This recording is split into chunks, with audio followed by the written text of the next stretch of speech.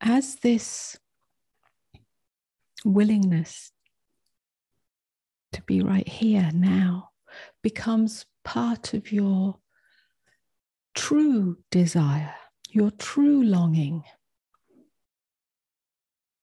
because it's sweet.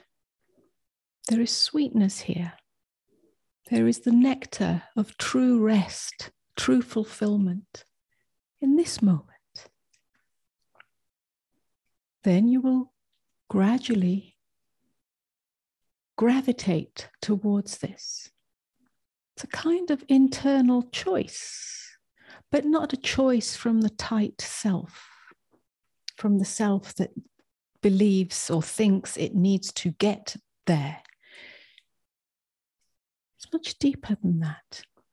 It's an undoing of the self that's trying to get anywhere. And yet, it is a deep longing to rest in this. As this gravitation towards this becomes more and more of a magnetic pull, you come to know freedom in this moment, and this moment, and this moment. And then it's no longer a matter of you awakening. It's not about you. In fact, you are not awakening. Awakeness reveals itself. Awake awareness. In other words, awareness, the I, that is unobscured by that surface agitation. It's like it wakes up to its true nature.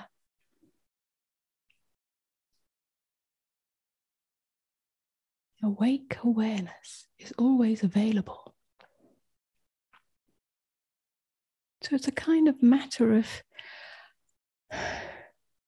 undoing the veils of obscuration that come from this unconscious, conditioned, archaic surface craving and aversion for something other than what is.